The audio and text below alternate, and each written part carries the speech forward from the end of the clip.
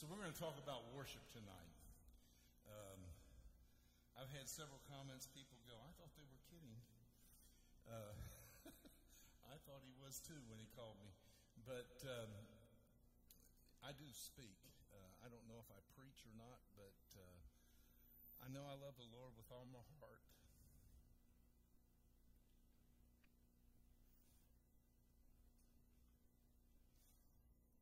And the greatest thing about the Lord is the relationship that I'm able to have with Him. And I want to talk about worship and relationship. You know, worship is not music. That is just a tool that we use to get in the presence of the Lord. But that's not really worship. That's just a celebration time, praise, a celebration time when we come into His house and we thank Him for all the things that He's done. And if He's done nothing, we thank Him anyway. We just praise Him because He is God. We don't really have to have a reason. He's not a Santa Claus. So you don't praise Him because He's given you gifts or things. You praise Him because He is an awesome, awesome God. I want to start in Genesis. I don't want to preach my first sermon to you from Genesis to Revelations, but we may do that tonight. And it's at chapter 2, verse 5. It says, "At the time God made earth and heaven, before the grasses or shrubs." By the way, I am reading from the Message, so if you're looking at your King James, it's probably not going to match up exactly. But I like the Message. I like it because it's poetic. And sometimes when I read in the King James and I really just don't understand it, I can kind of look there, and it sometimes helps me. But at the time God made heaven and earth, before the grasses and shrubs were sprouted from the ground, God hadn't yet sent the rain, nor was there anyone around to work the ground. The whole world was watered by underground springs. God formed man out of the dirt from the ground and blew into his nostrils and breathed life into him. Man came alive, a living soul. So, you know, we have, in the last few months, when I read that passage, I began to think about, why did God create man? I mean, why in the world? You know the movies or the videos we've seen, How Great Is Our God, and it talks about His vastness, and it shows us the heavens and the earth that He's created, and it showed us all of the galaxies and everything, and how wonderful and magnificent they are. And then He brought to the point how small and insignificant that we are. I mean, you can fit in the scheme of things, you can fit millions of us on a pinhead. So why would God do that? He's created all these great things. Why then would He take the trouble? I mean, if it were me, if I were God, I would just enjoy all the galaxies and the heavens, and I wouldn't have made us and all those problems. But somehow God decided, I need to make man. And I think that the Scripture talks to us about we are made in His likeness. We are like God. And I think that people make God way, way too hard. We think of, you know, I was watching a movie or a program last night. Kathy was watching it and showed it to me. They were talking about the dark ages and the light and all the superstition that come from that. And people seem to make God some big spooky spiritual thing. Well, the first thing that set me free is when I found out that God was not up there with a big club waiting for me to mess up so He could whack me. And you know, we were raised up like that. I mean, I remember going home from church almost afraid because I didn't want to do anything wrong. I didn't want God to strike me dead or something. You know, I wanted to know Him, but I really didn't know how to know Him. I was in search. I had even really been already called to the ministry. When I got called to the ministry, I thought that was the biggest mistake ever, because I thought that I was supposed to be a preacher. And I mean, when you got called to the ministry back then, that was what you did. You became a preacher. And so my grandfather was a pastor, and I got some of his sermon books, and I looked at them, and I put me together some messages, and I got me some times to go preach, and I thought, oh my Lord, one of us has made a bad mistake here, because it was evident I was not a preacher. And so people said, well, music is your gift. Maybe you should look at music. Well, I mean, back then they were song directors. My dad was a song director. He just volunteered at the church, and that's what you was, a song leader. And so I thought, well, okay, and I began to get involved in it, and I began to study my music and try to study to show myself approved. And God began to open up doors, and I began to then learn about worship. I think one of the things, and I'm just kind of setting this up, I think one of the things that made me realize what my real purpose in life was when I began to study voice and take vocal training.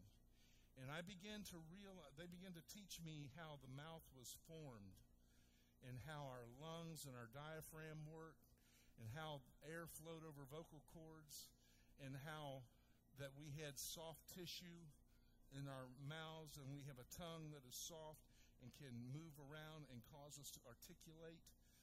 And they talked about the roof of our mouth, how the mouth is formed. We have this one bone thing, hard thing, it runs back through the middle, and then it's concaved, or it kind of domes out. And I began to think about that, because I've been very fortunate in my life. I mean, at about age 12, I started being able to work in recording studios. And every time I was in a recording studio that had a tuned room, there was a big beam that run down it, and there were things that it looked like a mouth, the inside of a mouth, when you go into those rooms. And I began to realize God formed me to praise Him and to give worship to Him. That doesn't mean singing. That means just, as Ace said yesterday, make a joyful noise unto the Lord. If you can sing, that's wonderful. If you can't sing, that's wonderful. Praise Him anyway. Make a joyful noise. God has given you gifts. God has given me gifts. When I think about God, and I realize that I am created in His image, and I want to know what God's like, I go take a look in the mirror. Because He made me in His likeness. Now, I probably don't have all the attributes of God, but I have some of them. I look around and I see that there are prettier versions of God than me. I look around and I see there are smarter versions. And I see some that aren't quite where I am. And so if you ask me what is about you is like God, I would say, well, we serve a big God. I'm big. People that know me and are that I love tell me that I have an unbelievable capacity to love people. So I love people. That's like God. And so there are just lots of things. God likes music. I like music. And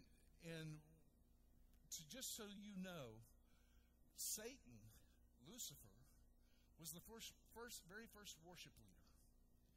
He was a beautiful being. He had pipes coming out of his chest, and he could sing worship.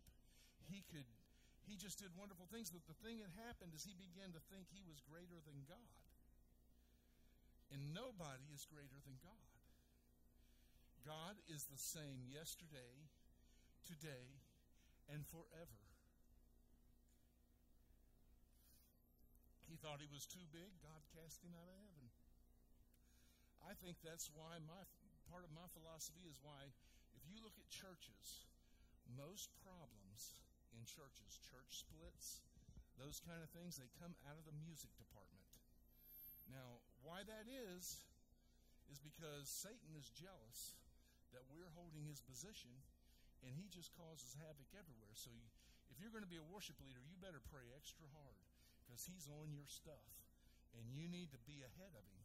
And you need to be in touch with God, and you need to know that He is speaking to you. All right. We're going to talk about three aspects of worship: the intellect, the flesh, and the spirit. Now, we kind of saw the flesh here in the beginning, how it is. We have the ability, and that's a good thing. We have the ability to clap our hands. We have the ability to dance or to do the knee bob or jump up and down. We have the ability to sing physically. We have that flesh aspect of worship. And then we have the spirit. And the spirit is that part that causes us to feel God. That is where God talks to us and we speak to Him. I loved what Brad said, and I remembered being with Brother Watkins one time, and a person was asking him if he had ever seen an angel, and we were at a restaurant, and he was feeding himself, and they said, "Well, Pastor, surely you see angels." And he stopped and he looked up, he says, "My Lord," he said, "that would scare me to death." I don't see angels like Brad. Now, some of you may, and that's good. I'm not saying that you can't. I know there have been times that there have been appearances, but mostly God speaks to me through my spirit man. And I talk to Him in my spirit man. The scripture talks about not confessing everything out. Don't speak it out so the devil can hear it. Talk to Him in your spirit man. And then there's the intellect, the ability to think, the ability to know that what God has done for you, the ability to be able to put sense together and make sensible thoughts and think about God. All three of these things have to be in balance for us to really have a great relationship with God and for churches to be able to worship. I have nothing against education, but some people get so smart that they think they know more than God. And they want to, because they're so intelligent, they want to show that aspect. And they get all out of balance, They start putting rules in the church that say, we don't want to pray for people here in the altars. That might be offensive. We're so smart. God surely doesn't want that. And we begin to dictate what God thinks.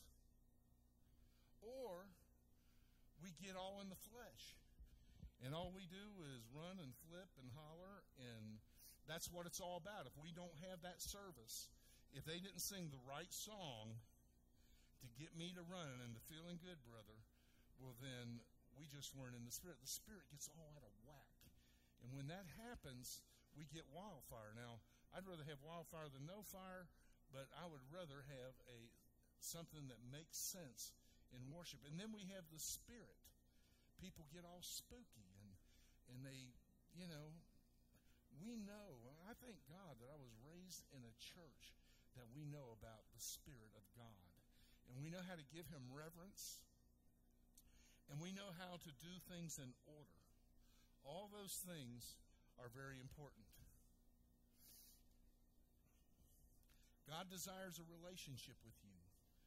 No man, no person can worship for you, or no one else can have a relationship for you. I am the worship leader of this church, but I'm telling you, I am not responsible for your worship. I'm responsible for my worship. And if my worship inspires you, that's wonderful. I hope that it does. I tell worship leaders when I speak at conferences all the time, I said, you are the worship leader. You need to be prayed up. You need to be ahead in worship of what's happening. Sometimes I think worship leaders get in trouble because we tend to have a creative mind, most of them that I've met, and I think that God speaks to me and tells me. I've had people say, well, you ought to share that.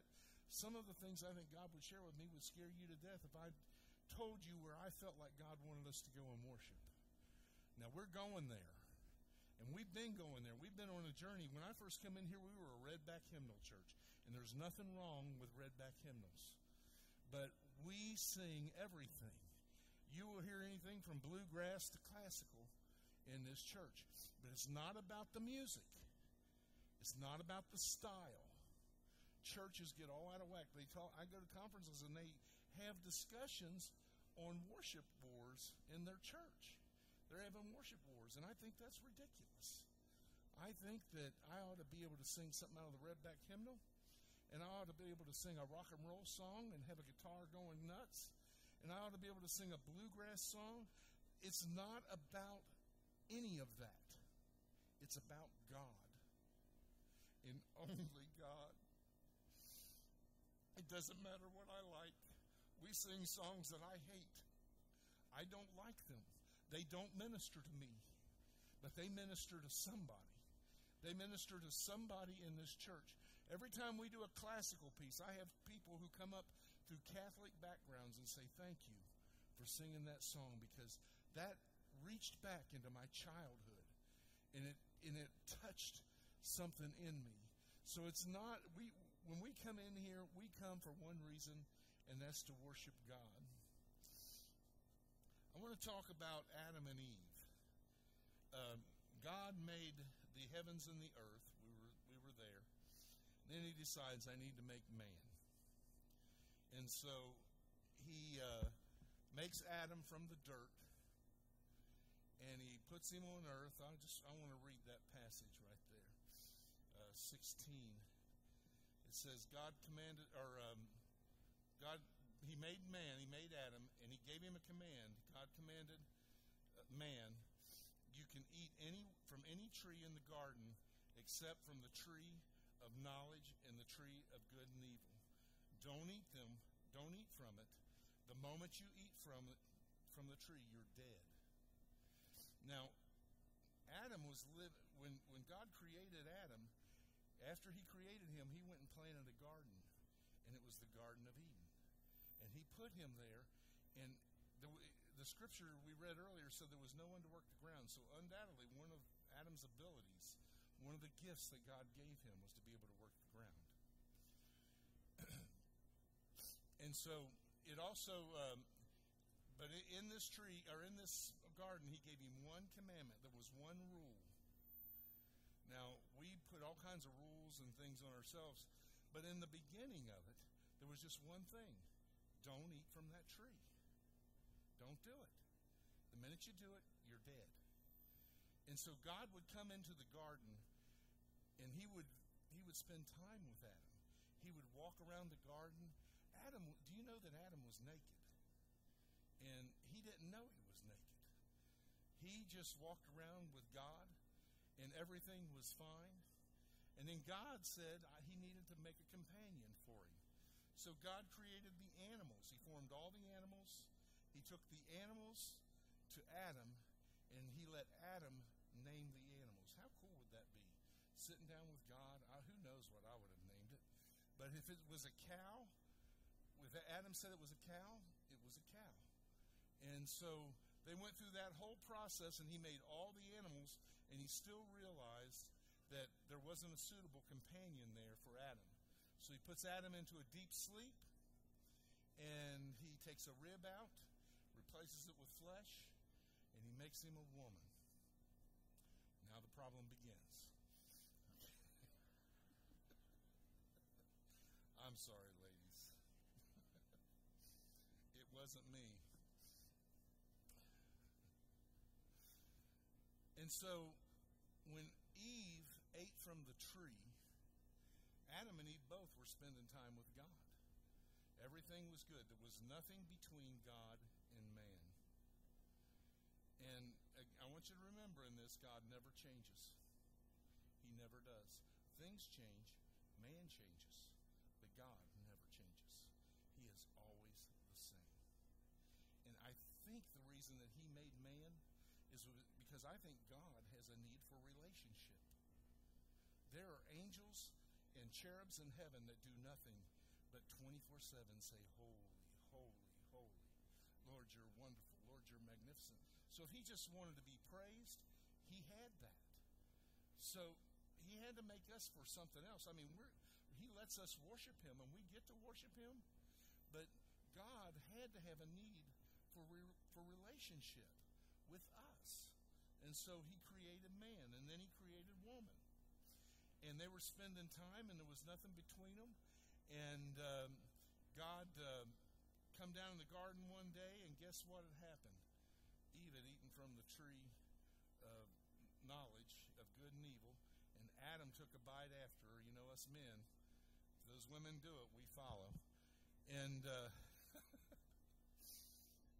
I'm the same. But and I'm proud of it. My dad used to say it's not bad to be henpecked as long as you like the hen that's doing the pecking. So, but anyway, God, he come into the garden that day and he started calling for Adam and Eve. Come out. Where are you at? And Adam and Eve were doing what? They were hiding. Why were they hiding? Because they had done the one thing that God had asked them not to do. Who can separate us from the love of God? Only me. You can't do anything to cause me to separate. No one can do it but me. And that's what they had done. And he called for them. And they wouldn't come out. And he kept calling. And finally they said, we can't come out. We're naked. And he says, how do you know you're naked? Because of sin. Caused us to have to cover up. If they had never eaten from that tree and no one else down the line had, we probably wouldn't even need these body scanners. You know, we'd just be great getting on the airplane and going like we are. But that's not happening now. Excuse my sense of humor. So God never changes, but man changed. What did man change? He did something to put a wedge between him and God. And so now there's something there. And if God never changes, then the scripture says, but his mercies are new every day. His mercy.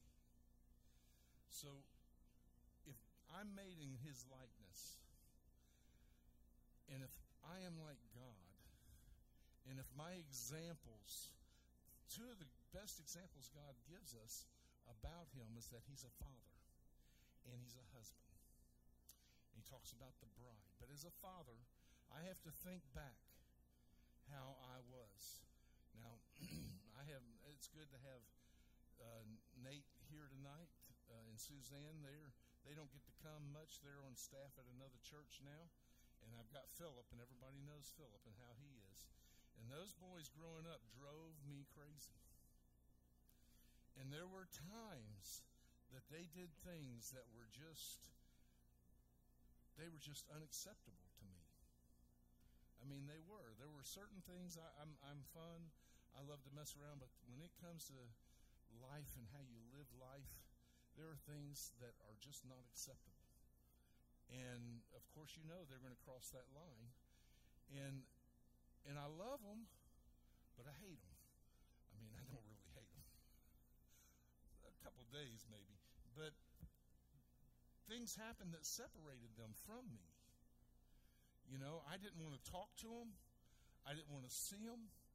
I don't know if I had a dialer thing, but probably if they dialed me, I just didn't want to even answer if I knew it was them. But time passes, and something happens, and I miss them. And so I find a way. God found a way through sacrifice to make a way for Adam. God always makes a way. He doesn't change, but he makes a way. So he gave them sacrifice, and they were sacrificing the animals and everything. And you know, you couldn't just go out and get your whatever lamb, a black lamb. It couldn't work that way. It had to be a perfect lamb. It had to not be crippled. It had not to have any disease. It had not to have any problems.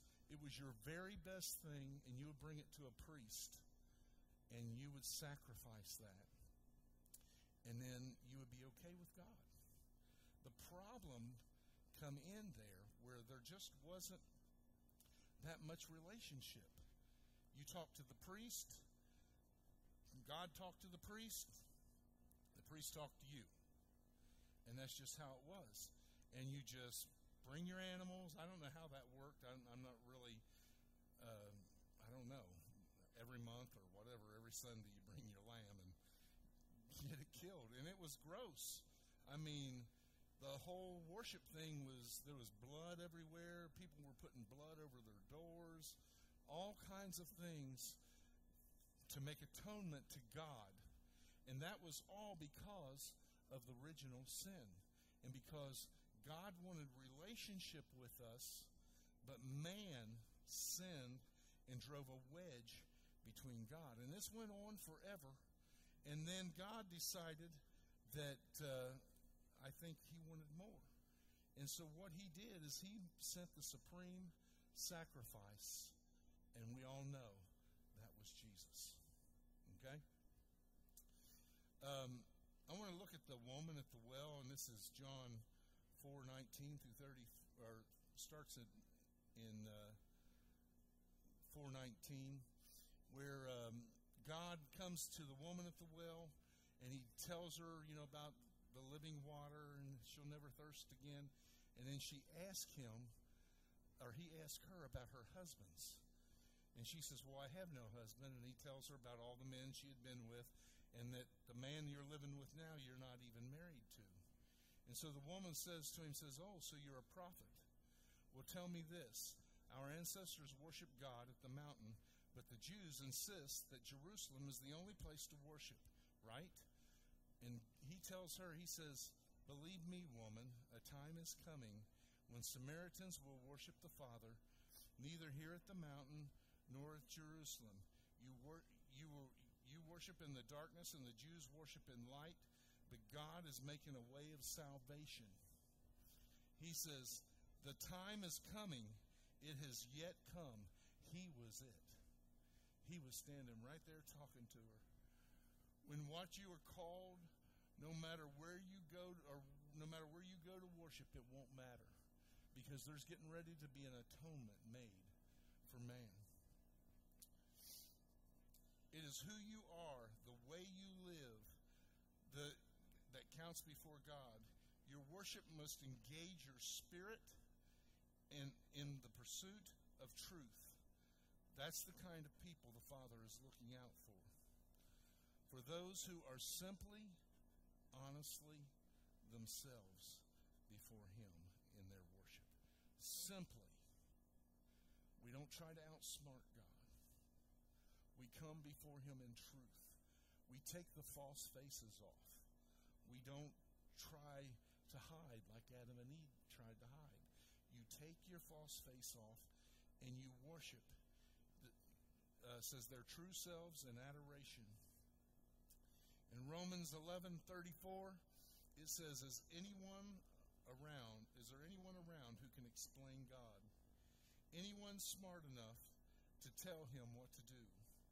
Anyone who has done him such a huge favor that God has to ask his advice. Everything comes from him. Everything happens through him. Everything ends up in him. Always glory, always praise. And at the bottom of that it says, yes, yes, yes. So there is nobody who is smart enough. Nobody who is big enough. Nobody can give God advice. We tend to, nowadays, to kind of pump people up and elevate them. Now, I'm not talking about giving honor.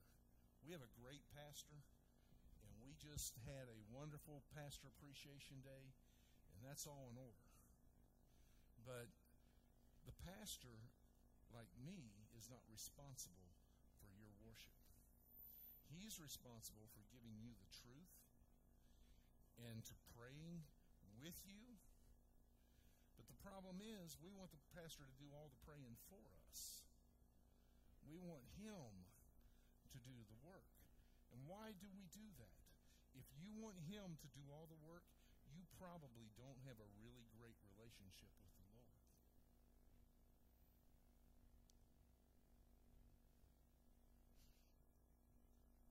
To be in his presence,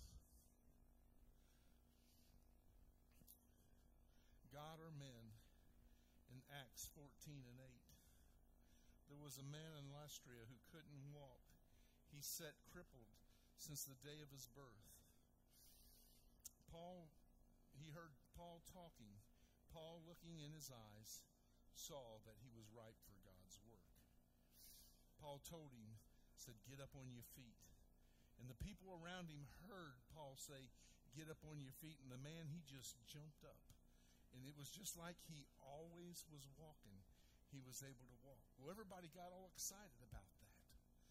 And the priest and everything of that city, they began to get a group of people together to form a parade for Paul and for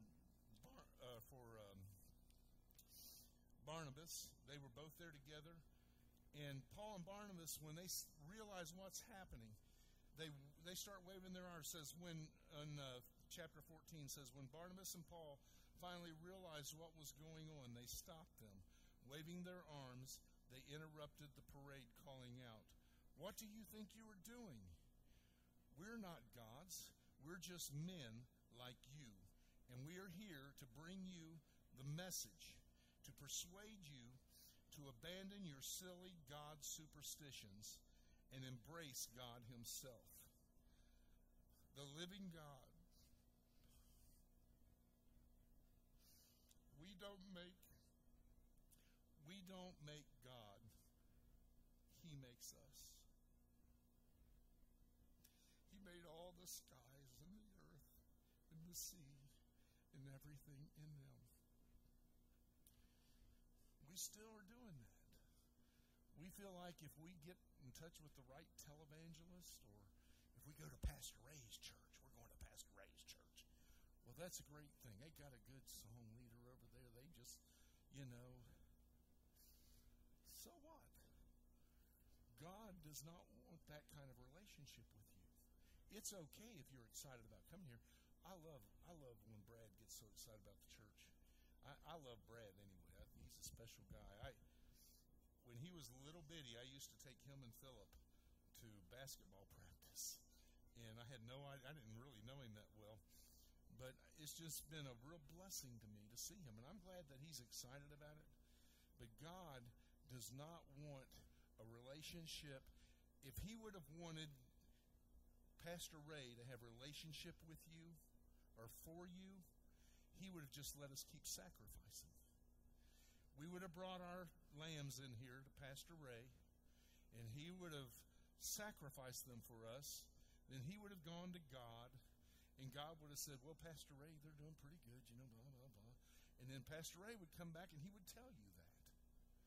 But God doesn't want that kind of relationship with you. He wants to speak to you. He wants to know you. It's not hard. It's not hard at all. All you've got to do is praise him, worship him. Oh, hallelujah. I'm telling you what God wants. I think I skipped that. Well, let me just tell you what he wants. He wants us to live a life that glorifies him. Praise and worship is when you get up in the morning and when you treat your wife good all day. And when you don't treat your wife good, you go to her and you say, "Baby, I'm sorry," and you apologize. It's about when you get up and you go to work and you may not like what you're doing, but you don't grumble about it all day. You allow them to see God through you. If you've got the kind of relationship you should have with the Lord, you're with him, you're talking to him, you're praising him, and that comes through. That comes through. God wants relationship with you. He has made extravagant efforts to have relationship with you. He created heavens and earth and seas and animals and man so that we can look around and we can see how awesome he is. He did all that. But better yet, he wanted a relationship with you so bad that he gave his only begotten Son, Jesus Christ, that so whosoever liveth and believeth in him will have everlasting life. We will have that relationship that is an earthly relationship with your Father. When we come in to his presence, worship him unabandonedly. Praise him and think. Use the intellect to think about all the wonderful things. If you're alive, God has done wonderful things. Now I'm telling you, one click and your heart can stop and you're gone. Miss just a few breaths and you're gone. It's a miracle that our body just works. Everything in it works. And it just keeps pumping and it keeps doing. And that's a miracle of God. So if he hasn't given you $1 million this week, he has still blessed you. Because he is, remember, he is God. He is not Santa Claus. He gives us intelligence so that we can figure things out on ourselves. So we can know. God does not come down and tell me, for the most part, sometimes he speaks to me, but he does not come down and tell me everything to sing. I've had singers come to me and go, I can't sing today. God didn't tell me what to sing. Well, are you not smart enough to figure it out? Sing something about God. You know, if he hasn't specifically told you, God's a good subject to sing about. He gives me enough sense to know how to put things together and to know that. And he does that. Have confidence in God and have confidence in yourself. All God wants is for you to know him and to know that he cares. He really wants to know you. He wants to know you. What does God want? He wants to know you. What is God's will for your life? He wants to know you. What does he want you to do? What did he do? He created you. He gave you gifts. Look at your gifts. Look at your gifts if you want to know what to do for God. I don't understand why people who they love music. Music is their whole life. They play instruments, they sing, but they can't figure out what God wants them to do. What gift did he give you? You can teach Sunday school, but you don't know what God wants you to do. You love young boys. You love to share and show them how to do things. You can build things. I just think it's awesome that Dave Anderson can build cabinets. Do you know he built these beautiful cabinets? Lord have mercy, they would be so whopper-jawed. Philip blamed me one time for flunking a drafting class because he had to draft and build a little house, and it was all crooked, and Kathy said, baby, surely you could have done better. And he says, look, all these other guys' dads are plumbers and carpenters. All my dad can do is sing. You know? What's my gift? Dave makes cabinets to look beautiful in this sanctuary, and I sing to make it beautiful and because I love the Lord. God wants you. He wants you. That's all. He made Adam because he wanted to have relationship with him. And if we are made in his likeness, don't you like to have relationship? There's nothing that makes me feel better. The best minute of my day is when I wake up and I breathe in and I smell coffee.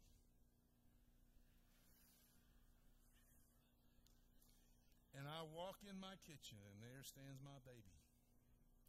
And she has made me coffee. Now there's some mornings she doesn't do that. She tells me I'm warming up, which means I'm heating up my coffee. I love her the same. I want to be with her the same. She doesn't do it like I like it all the time, because if she did, I would have coffee every morning. But she's pretty close. But I always make a way for her. You know, I always make a way for her to get back with me in unity. And that's what God does. That's what he's done through all the ages and what he wants to do tonight. Would you just stand? Lord, I pray that you would help us to worship you in better ways. Father, we glorify you. And Lord, I love being the worship leader at a church where they know how to worship God. But Lord, I want us to worship you better. I want when people to come in the door for them to feel your presence like they've never felt before. I pray that the day comes when we begin to sing and pray, do praise and worship, that old time conviction comes back. That's what's happening when we begin to worship the Lord and we see people come to these altars, because God is touching their lives. The worship creates an atmosphere of praise that makes the spirit open and allows people, they come in here all week long. They have lived in hell all week long.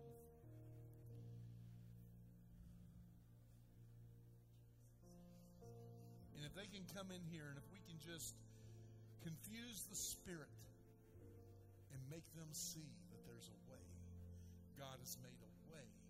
No, you may not have lived a great life that week, but God still loves you. You don't have to get good enough to come to God. Isn't that great? I mean, you don't have to do anything. God wants relationship before he wants rules. And we get it all backwards. We think, I got to do this, I got to straighten my life up, and then God will accept me. No, he accepts you right now.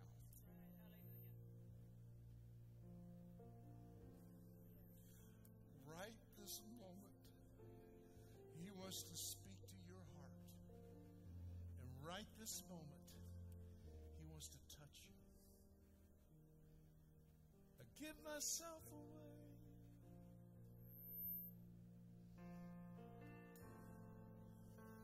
I give myself away so you can use. I give myself away. Give myself away, Lord. I give myself away so you can use. Sing it again. I give myself away.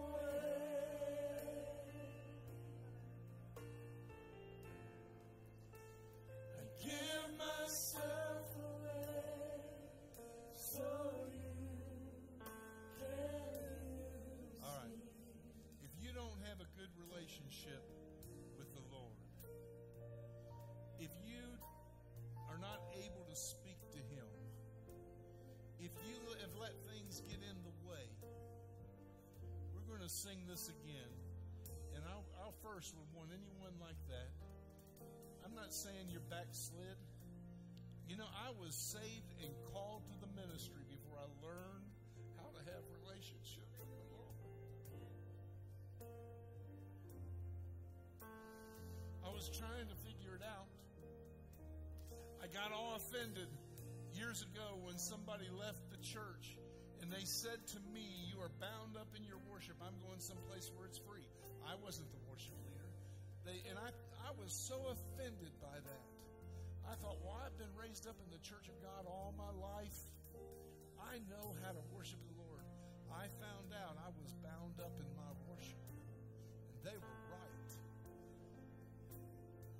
I wanted to get all the religious things out of my life. I'm probably the least religious person you have ever met in your life. But I love the Lord with everything in me. Religion gets in the way. It got in the way. We got in the way when they were going to crucify Christ. The religious people, they were mad at him because he had healed on the Sabbath. I love Richard. Richard, the message, and I tell him this often, the message that he preached about MySpace, about getting out of the box. God is not in a box. God can do whatever he wants because he is God.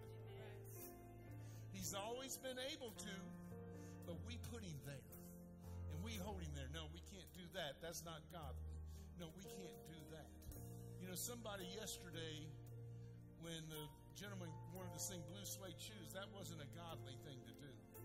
But it was something that he wanted to do. And I did something for him that he wanted to do. And then when we began to sing, he realized, right there he is, right there we are. He realized that I wasn't judging him. And we began to sing gospel songs, and I watched his hand go up and praise the Lord. If you would just come down, if you just want to have a better relationship with God, I'd like